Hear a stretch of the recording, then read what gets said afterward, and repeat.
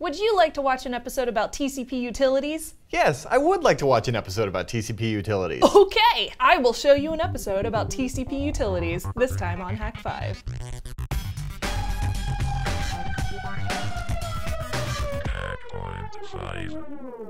Hello and welcome to Hak5. My name is Darren Kitchen.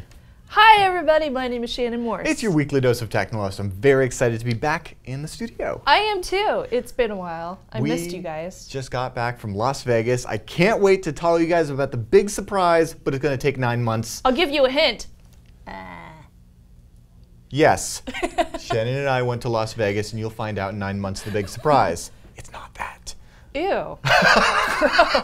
I'm sorry, should we start over? This is pretty terrible.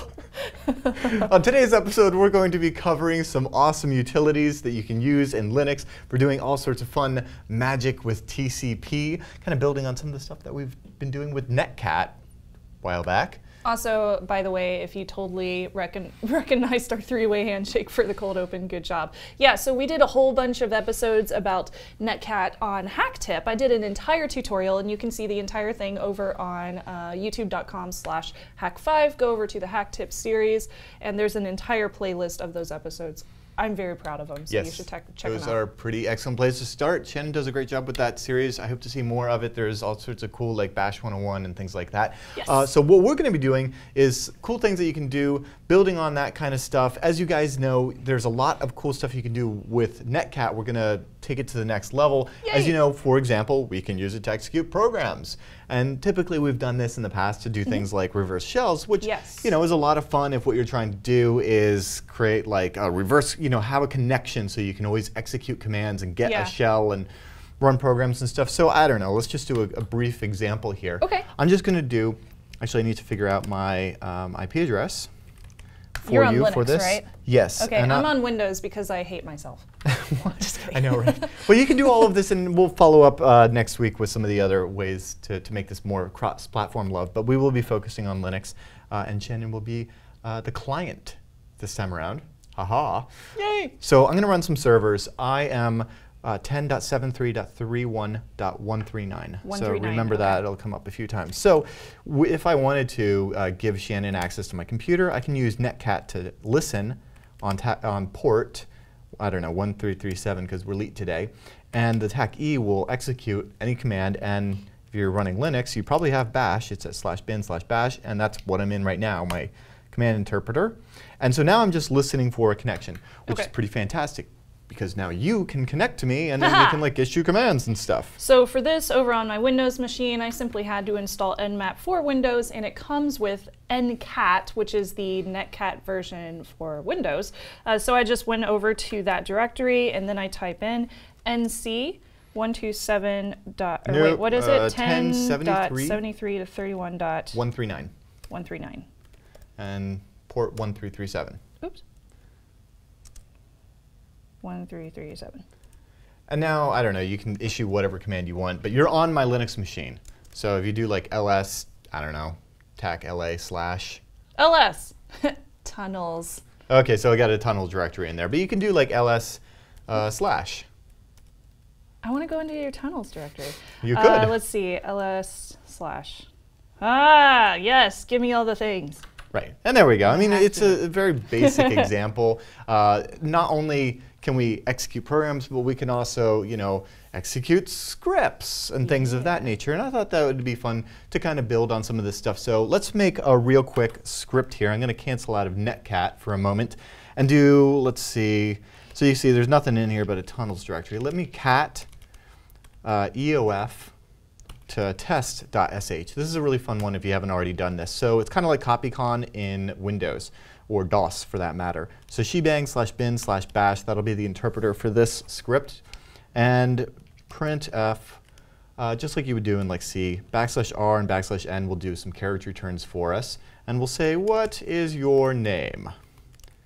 And then we'll read a variable called name, so it'll actually ask you for input. I don't know, we'll use echo in this case. And again, we'll give little carriage returns and say, hello, $name. And then the next line, if I do EOF here, that's going to go ahead and save that file. So end of file. End of file. We have test.sh. If I cat test .sh. You can see there it is. Do you need to modify it?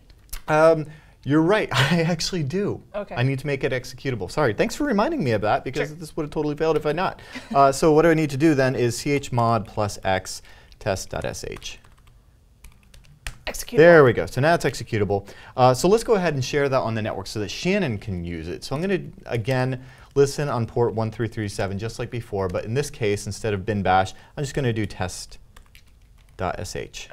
Oh. So now if Shannon goes ahead and connects, she'll actually get this program script, whatever have you. Program script. This is awesome. Okay, so I'm still in my nmap folder. I'm going to go to nc, and this is 10.73.31.139.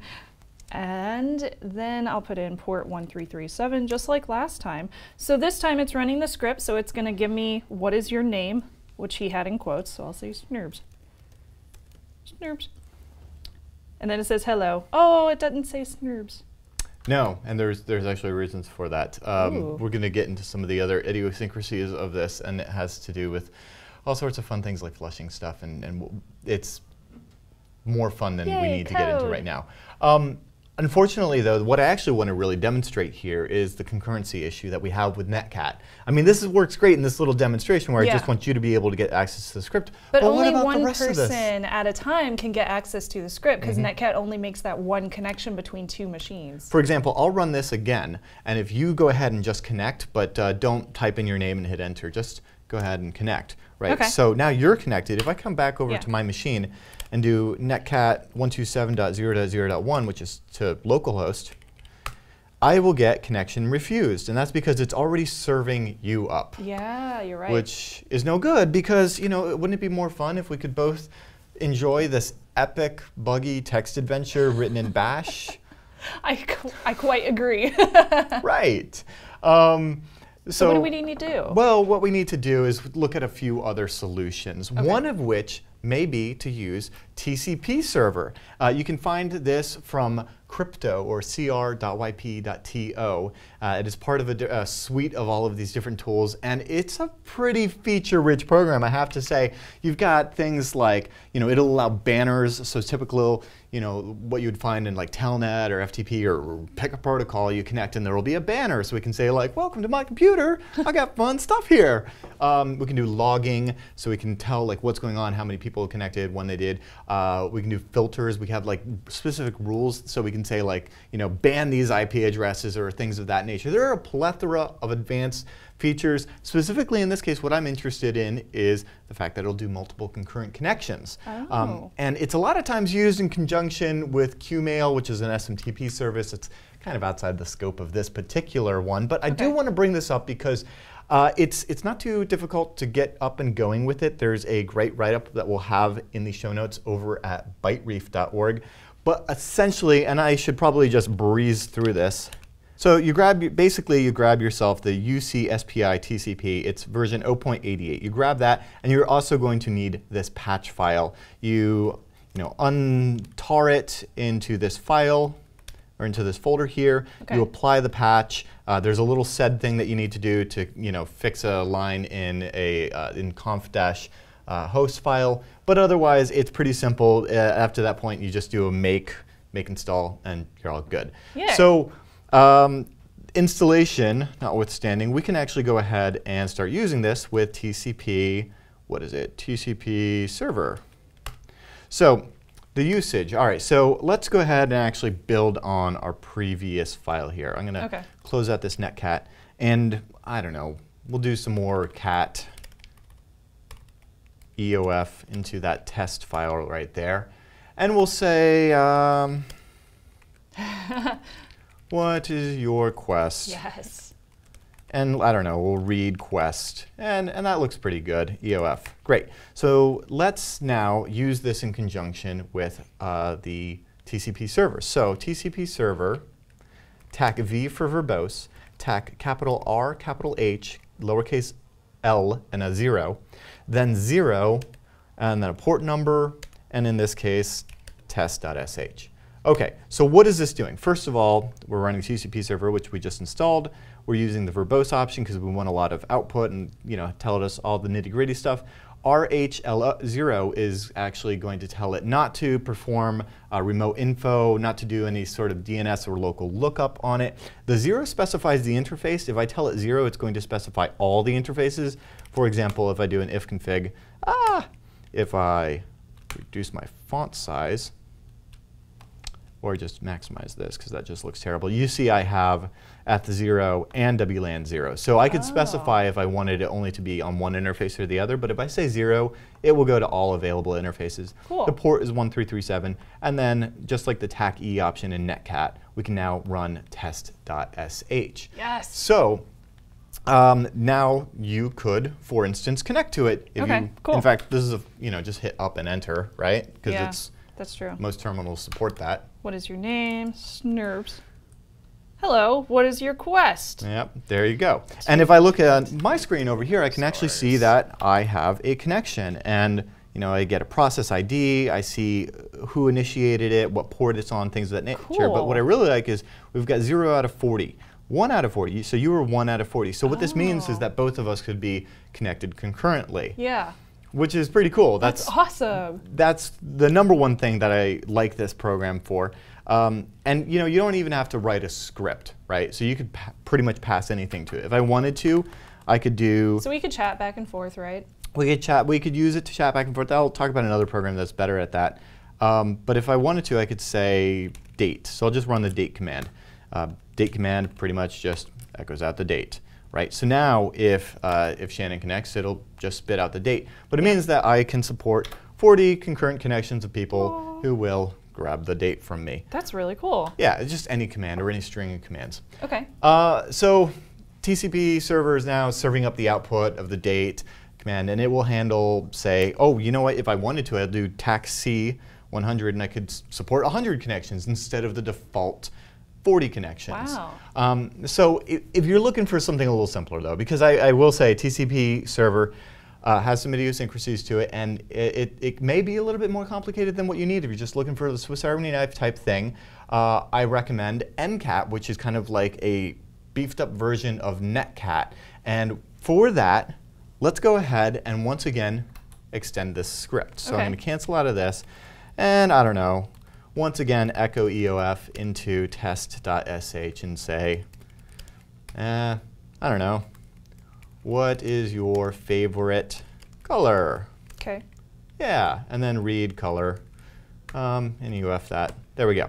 So Netcat, it works basically like Netcat. It takes a lot of the same flags, but in addition, it has a few flags, namely TAC-M for the maximum number of concurrent connections, and then TAC-K, which keeps the connection open. Okay. So let's go ahead and do a little demo here with that script that we just made.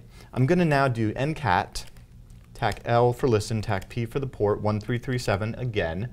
And then in this case, multiple current connections, I don't know, we'll leave it at 40. TAC-K to keep that alive, and now TAC-E, just like we did with Netcat, and in this case, test.sh. And so if I run that, and Shannon goes ahead and attempts to connect. What's your name? Schnerbs. What's your quest? Dinosaurs. Okay. And then what's your color? And that's it. Yes. And it didn't ask me what my color was, though. No, it didn't. Why did it not, actually? That's a good question. Let's find out. Okay. Okay, cat test.sh. No, it didn't. Hang on. Aha. I typed echo instead of cat. It is cat. By the way, if you've got a long command like this, you can hit Control-A to get to the beginning of it and Control-E to get to the end of it. So now I'll run that again. Hooray! And once again, listen with Netcat. And now you can connect to it from your machine and have it ask you the 3 most important questions that have nothing to do with swallows. Okay. Yes. Yay! Yay! Another fun. Unladen swallows, by the way. African or never mind. Another fun thing that you can do with Netcat is actually to do a very rudimentary kind of chat-like IRC thing. Oh, yeah. It's kind of fun that this is just built in, so I thought I would show it off. It's pretty neat. Basically. We should mention though that like anybody on your network can pretty much see what you're chatting back and forth. Oh man, no, none of this is not using SSL or anything. There's no TLS, there's no encryption in any of this stuff. I highly don't recommend using it over the internet, but it's still fun and it's still cool. Then again, you know what? I think this is a very important point because this is one of the major differences between Netcat and Netcat. wasn't really in what we were going to talk about, but check this out. If I do tac help, oops. Oh. You know, the thing about large font size. There we go. TAC SSL. All of those options right there mean that I can actually give it a PEM file, and I can actually use proper SSL. So that's pretty cool. You know, you could use self-signed, or you could go and buy one, or soon it'll be free with Let's Encrypt, which is pretty cool. That's a topic for another time. But yeah, so the fact that this supports SSL, so there is actually kind of no reason why you couldn't run a text adventure out of a bash script with SSL over the internet and hope that there's, don't do that. Don't do that. So anyway, on to the next Anyway, on to what I was actually getting at here, which was we can use this to do a very rudimentary chat. And in that case, it's Netcat tech. Again, we're going to listen on port 1337, and we're going to have maximum connection of, I don't know, like 40 people. We're going to say K for keep alive. And then if you just do tac chat, right? Oops, not cat. See, I can't type today. Chat. OK, so I'm going to let that run over there. And in my right window, I'm going to connect to it with netcat 127.0.0.1.1337. And if you do the same, so you can see here, I'm using your .139. Right, so same thing. So I'm connected to my localhost instance. Shannon is now connecting, and we can see that we now have a new user. And I can say, hi, Snurbs. And I see the hi, Snurbs. Yay, it totally works. And now you can see us chatting back and forth with each other. Wunderbar. It is the internet. And ASL, really? What is this, 1995? Speaking of... Is this AOL Instant Messenger? Yeah, it might be. What is... OK. So with all of that, we're going to take a quick break, and then when we get back, I'm going to show you some fun other things that you can do with the internet. Where men are men, women are men, and teenage girls are FBI agents. We're going to take a quick break. We'll be right back. If you've been watching Hak5 for a while, you know how much we love domain.com. And you know what? Hey guys, thanks for the hoodie. And they're affordable, they're fast, they're reliable, they're easy to use. Shannon and I use them all the time. They're a go-to place when we want to bring our ideas to the internet. They've got a domain discovery system that makes it easy to take your mind and put it into the internet, and then your website's up and running in no time at all. And you know what's best of all? That they are huge fans of Hak5. They've been supporting us for years, and they've got the hookup for you. That's right, if you use the coupon code HAK5, you get an extra 15% off when you check out at domain.com. So, when you think domain names, think domain.com. So this is all fun and games and everything, but I kind of want to do this with no tools. No Netcat, no nothing. Okay. No Netcat, no NCAT. We'll do that. We're going to do that because I'm running Linux, and I can show you a fun way to do that, and you're going to have to just like, Can't you do that? Said what does? The PowerShell, another time. Actually, reconnect to the chat server because this is going to be fun. Okay. So just up and enter. I've got it running again here. And what I will do is you just keep chatting, and I'm going to show you a fun way that you can do this in Linux just using file descriptors and some of the just devices built in. Ooh. So here, let's take a look. Basically, I'm going to set up a new file descriptor number 3 to go in and out of /dev/TCP. So you've got a TCP device on your system. Okay. And I'll use localhost, but basically this could be any address on the internet. In fact, it could be DNS stuff too. I could say, you know, www.example.com/80, and that would connect to the web server on port 80 that's running on this domain on the internet. Likewise, I can just do my localhost because I'm running that chat server on port 1337. So that's pretty cool. Yay. All right, so basically I've set up a connection using the 3 file descriptor now, but now what? Well, here's the beautiful thing. Since everything is a file in Linux, you can just like, and this is really beautiful because you can build on top of it with pipes and redirection. And we're going to do some redirection because I can echo into it, or I can cat out of it just as if it was a regular text file. Oh, that's cool. This is pretty easy. If I just do an echo tac E, hello, Snurbs. Nah, I'll get your name right this time. Oh, okay, thanks. And then a /R and a /N to do some carriage returns and new lines. And I'm going to go ahead and redirect that into &3 for our 3rd file descriptor. Oh. Oops. Burp, burp, burp. There we go. And now if you take a look on your chat, you should see, hello, Snubs. Sup, bruh. OK, cool. So Shannon can reply and go ahead and keep typing stuff. All right. But how do I now see that? again, it's just a file. So how cool is it that I can actually just go ahead and do cat, and in this case, since we've already set it up on that descriptor, we can just do boop, number 3, and hey, look at that. It's almost like TLM. Okay, thanks Shannon. You're so late. Okay, Shannon, you know, maybe it's the ASL thing. She's stuck in the 90s with her memes right now, but that's okay. That's just some of the fun stuff that I wanted to share with you. This has been coming up lately because I'm working on fun stuff for DEF CON. Yes! Wait, which DEF CON? Okay, fake DEF CON stuff is happening before real DEF CON, and I want real DEF CON stuff to go along with it.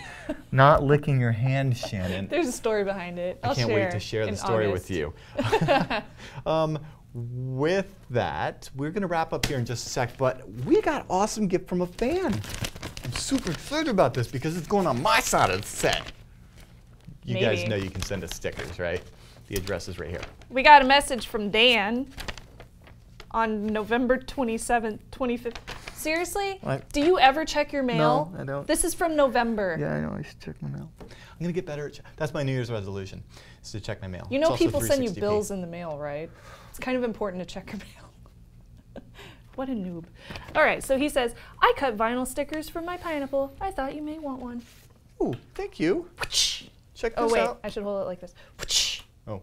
Look at that. That's really awesome. That's awesome. So, here. Thank you, Dan. Look at It's the like all shine. shiny and everything. That's so cool. I'm going to put it. It's like my nail polish.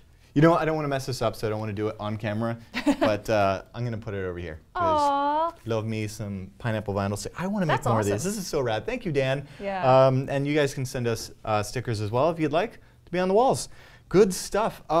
Hey, you know what? You could come and see the walls in person. Yeah, you right? can. So we're going to be having another pen test with Hak5, and you can find out all the information about that at pentestwithhak5.com. I was like, is that the right website? Pentestwithhak5.com, and it's from March 11th through 13. We do training here at the Hak5 warehouse with Darren Kitchen, Sebastian, and Mubix. They teach you everything from the Wi-Fi pineapple to the land turtle, USB ducky, Metasploit, all sorts of things, and you get hands-on training with the developers of our products. So it's also one of those things that nobody really does. Well, the other thing is it's not just like you get hands-on with the tools and with the developers, but it's also ridiculously fun because it's nothing like any other InfoSec training. Yeah. There's a storyline. Yeah, there's a storyline. There's like absurd missions. It's very hands-on. There's a battle. You get out in the field. We roam around. We give you swords. There's LARPing involved. There's no LARP. So there is beer, though. Yes, check it out, pentestwithhak5.com. We hope you can make it. And if you're running a hackerspace or you're a member of a hackerspace that might potentially want to host Pentest with Hak5, get in touch with us. It's training at hak5.org. We're noodling on some stuff for the summer season, doing maybe a Hacker Across America hackerspace tour, Pentest with Hak5, kind of. We'll see. We'll see where it goes. But yeah, you can let us know, what you think as well. Feedback at hak5.org or leave a comment below. We love to see those. Mm-hmm. Also, I also wanted to mention real quick too, we just did a little bit of revamping with ThreatWire. We're still doing support with that through Patreon over at patreon.com/ThreatWire, but Darren's going to be coming on once a month for an early access video just for patrons about security tutorials and stuff. So if you have friends or family that might be interested in that, definitely recommend it for them, as well as a great spot for you guys to learn more about what's happening with internet freedom and security. So, it's all sorts of good stuff. You can find the rest of the shows too, including Shannon's show with Patrick, Tech Thing, over at our YouTube channel, youtube.com/Hak5. If you want to get involved in some of the forum stuff, there's an awesome forum. Thank you guys for posting and keeping that alive. It's been like over 10 years of running this forum. It's so much fun. Wow. So forums at hak5.org, irc.hak5.org as well. Awesome. Just to like hang out in there. We have awesome communities. Yes, we really do. Really appreciate you guys hanging with us. It's been so much fun. I've been having a lot of fun doing vlogs as well. I know that you are too. So hak5.org/follow is where you can find us on social media and all that jazz. And with that, and then hakkshop.com. That actually is the thing that like supports us like 99.9%. So appreciate that. With all of that, I'm Darren Kitchen. I'm Snurps. Trust you, Technolust. Snurmsy-burgs. Oh my god, it's Snurps. Do you wanna watch Hak5? Watch Hak5 with me. Hello, welcome to the Rip. Wow, we got what? That wasn't even a second into the show. Do you wanna watch Hak5? We will study TCP IP. This is just getting worse and worse, Shannon. We can't do this. We can't do this. Okay, fine. Hello und willkommen auf Hak5. No, I can't do it. It's actually willkommen Zoom Hak5. Okay. We're Welcome always to off Hak5. the Rails optional. Just like pants. Otoko no ko wa baka desu. I do not look Oh, like sorry. Chewbacca. Otoko no actually. ko hito wa. I will heat your house. Next on Learning Languages with Hak5. C++. Oh my god, that's Nerdsburg. Oh my god. Gersperms. I love Gersperms.